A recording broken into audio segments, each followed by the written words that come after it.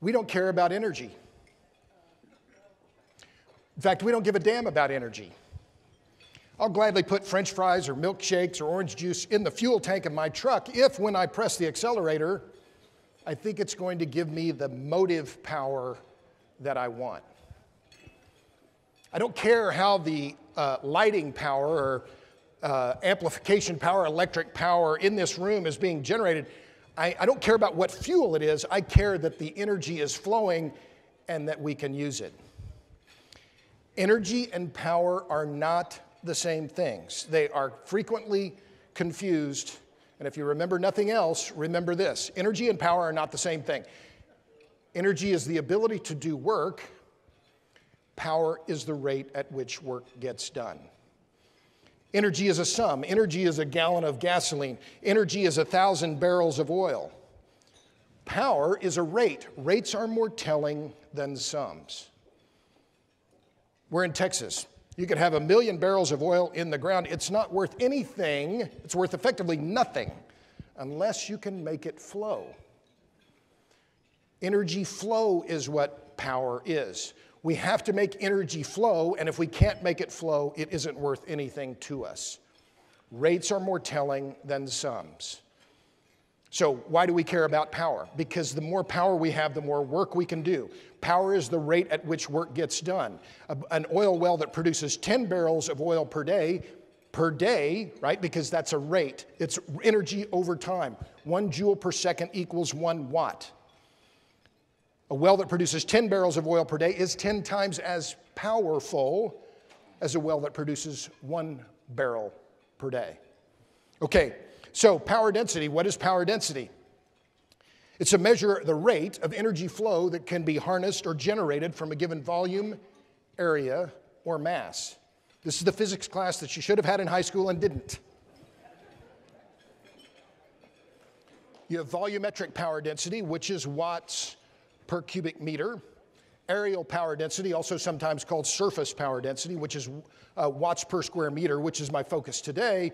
And then gravimetric power density, which is watts per kilogram. Okay, so now you know what power density is. Well, why does it matter? Because it determines the shape and the size of our energy and power networks. So what is the iron law of power density?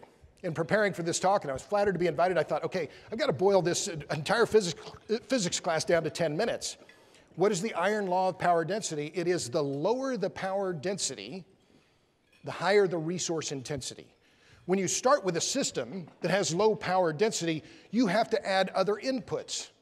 Steel, concrete, land, fertilizer, copper.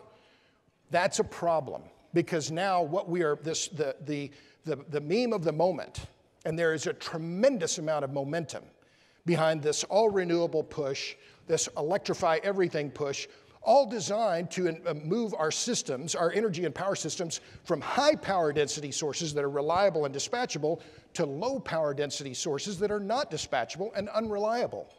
I'd call it crazy, but it'd be an insult to the insane. Okay, so why do we care about the power density? And how a demonstration of the iron law of power density is looking at the iron law of power density in corn ethanol.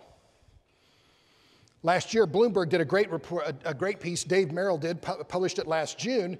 The land area footprint of corn ethanol is equal to 2/3 of all the land in the United States devoted to energy production is taken up by the corn ethanol scam. An land area larger than the state of Nebraska. Well, why is that? It's because the areal power density in watts per square meter of corn ethanol is about 1/10 of a watt per square meter. Wind energy, I don't care where you put it, onshore, offshore. You're going to hear from Bonnie Brady and Megan Lapp later today. They're experts on offshore wind and ardent opponents, as am I. I don't care where you put your wind turbine, the power density is 1 watt per square meter, period. Elvis has left the building. Solar is better, 10 watts per square meter, but there's no competition for natural gas and nuclear. On a Marcellus shale gas pad, this data is from the Bureau of Economic Geology, thanks to Scott Tinker for giving this data, 1,900 watts per square meter. And that's after the gas produced from those shale gas wells is put through a combined cycle gas turbine with 35% efficiency.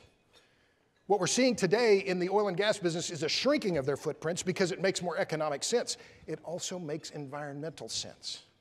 At the same time, the oil and gas industry is shrinking its footprint and doing multi-well pads because it makes more economic sense to have a smaller footprint. The wind and solar industries are spreading out all across the countryside, and they're meeting resistance left and right. The nuclear industry, 2,000 watts per square meter. Why do we care about nuclear? Because the power density is unsurpassed and will never be surpassed by any other energy or power source that we know of today. The 2,000 watts per square meter is from the Indian Point nuclear plant in Buchanan, New York, which was prematurely shuttered in April of last year. Thanks to Governor Andrew Cuomo. See you later, you sorry bastard. And from pressure from the Natural Resources Defense Council. What replaced the nuclear power plant? Gas-fired generation and higher emissions in a state that wants to be a climate leader. Okay, so what's the other example of the iron law of power density? It's the wind energy business. I'm a longtime critic. Those people don't like me. I don't like them back. To meet existing electricity demand in the United States, roughly 4,000 terawatt hours per year, with wind energy alone, you would need a land area of 900,000 square kilometers, roughly 350,000 square miles. It's twice the size of the state of California, which is interesting because you cannot build onshore wind in California. The local opposition is so great. Can't build it in New York, can't build it in Vermont either.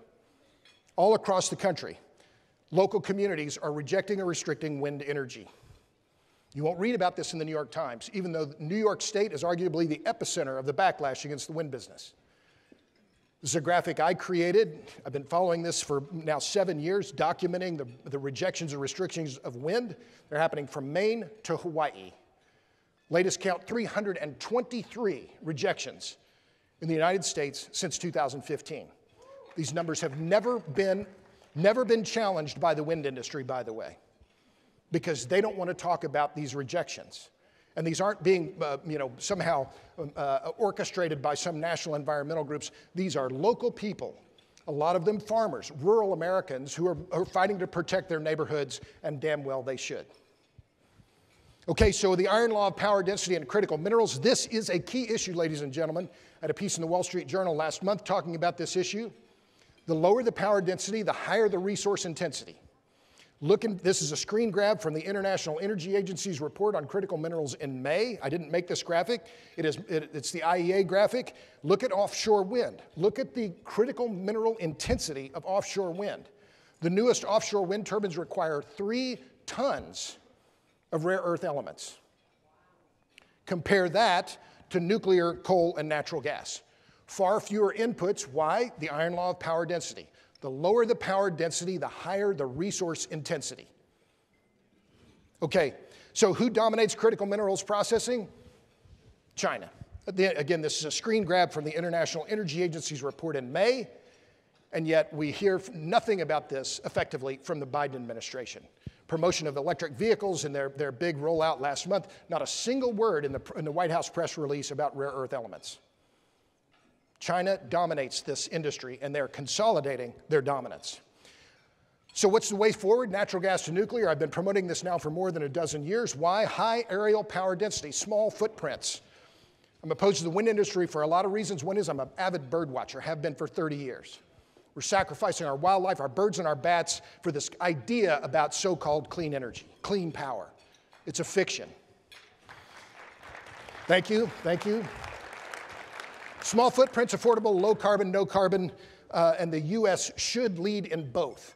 The Chinese and the Russians are stealing a march on us when it comes to nuclear power. This is the advertising portion of the program. It's going to last 30 seconds. I have a new film out. I have some great supporters here in the room. Chris Wright, Bud Brigham helped me produce this film. I went to India, Iceland, Lebanon, Puerto Rico, looking at the world through the lens of electricity. You can watch it on all the major streaming platforms. It's free on the Roku channel. I have 6 books. 6, that's right, ladies and gentlemen. Tell your friends, tell your neighbors, you don't have to read it. You just have to buy it. And if you buy it on your Kindle, I make a better royalty. Finally, I'm a podcaster. I've had Chris Wright on my podcast. You're going to hear from Chris in a little bit. I've had Bjorn Lomborg, Michael Schellenberger, Daniel Jurgen, and have great fun, and it is free. Finally, I'm easy to find. I'm on the Google. Power density matters, ladies and gentlemen. It is the reason why our energy and power systems are the way they are. Thank you very much. Thank you.